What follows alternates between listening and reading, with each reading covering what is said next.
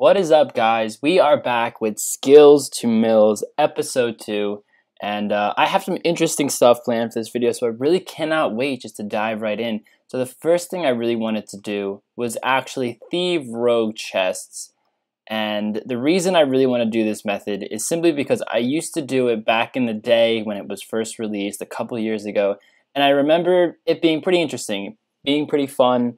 And there's a little bit of excitement to it because it is the wilderness and you can die. So let me buy some gear with the money we have, and I'll see you guys in a second.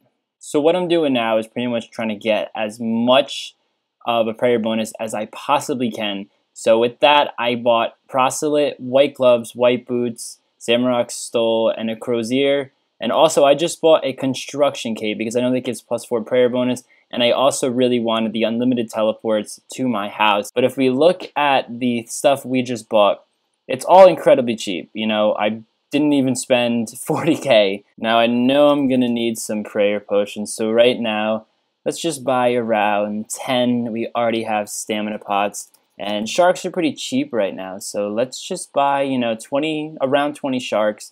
Keep the expenses as small as possible for right now. So we're still rocking a pretty good cash stack, which is awesome. So I'm not too sure on my inventory setup. It's been an extremely long time since I've been there. But right now I have 4 prayer pots, 4 stamina pots, 8 sharks, and an Anacarl teleport to get there really, really quickly. What I really like about this method is just that it's very straightforward and simple. It's about 500k an hour, and there's not much thought to it. You just gotta run around and search these chests for traps. Just gotta make sure you're praying the entire time and that you have run energy. But other than that, it's incredibly straightforward, and it does make a decent amount of money for something so simple. And 84 thieving really isn't that hard to get. Thieving is a skill that you can make decent amount of money from, so if you guys are low thieving, definitely think about training it. So I just got done with 45 minutes of looting the chests in the wilderness, and as you can see, I only got 2 dragon stones. I think that was pretty bad luck, but everything else seems to be alright in terms of loot, so let's start up in the price checker. So that is about 400k made in 45 minutes. Now I do think I got a little unlucky again with the Dragonstone, but we're going to do a lot more of this, probably a couple more hours. So let's jump right into it and do some more trips, and we'll see how lucky I get. This next trip, we actually did much better with 6 Dragonstones, 80 sharks. It again was around 45 minutes, because that's actually about how long 4 stamina potions last.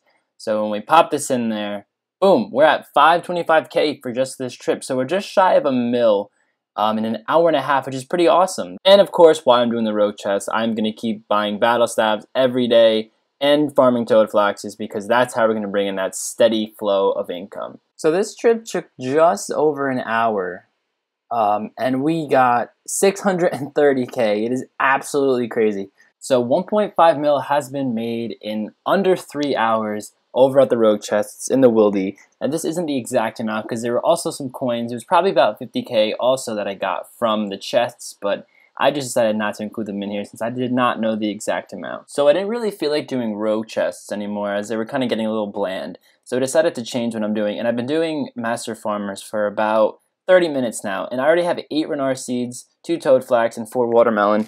And honestly, I decided to do this because Renar seeds were a boatload of money, and I mean, I made this in 30 minutes, so I don't really know if this is good or bad, but we're going to keep doing it for another couple hours, and we're going to see just how much money we can make. So just doing some thieving, and I killed a farmer by mistake, and it dropped gardening boots, which apparently are, fuck, it moved. Well, apparently it's a rare drop from farmers, and that's kind of funny. I didn't even know these things existed, but apparently they've been out since 2005. So one of the really cool things about Master Farmers is that you could trap them in this corner just north of Ardoon, and you could just spam click him and you don't even have to look at the screen at all.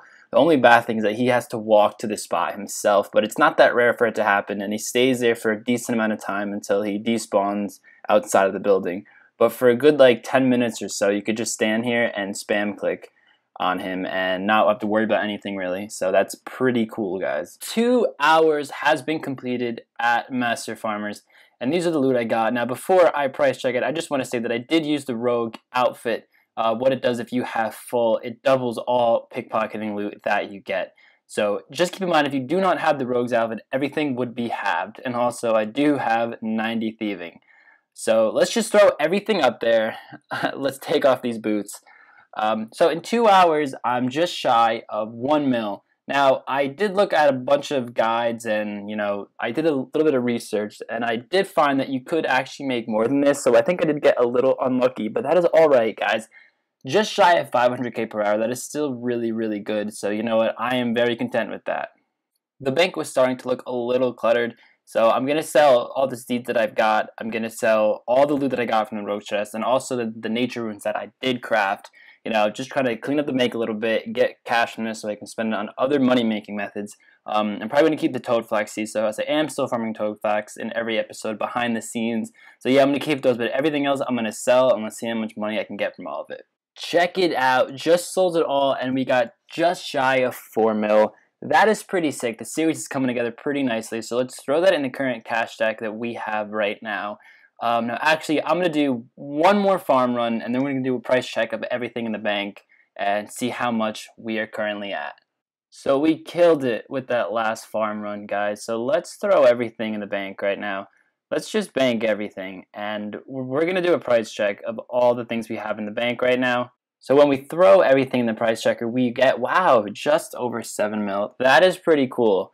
That is awesome. But this is going to wrap up episode 2. So if you did enjoy, hit that subscribe button and stay tuned for more content. The next episode should be out very shortly.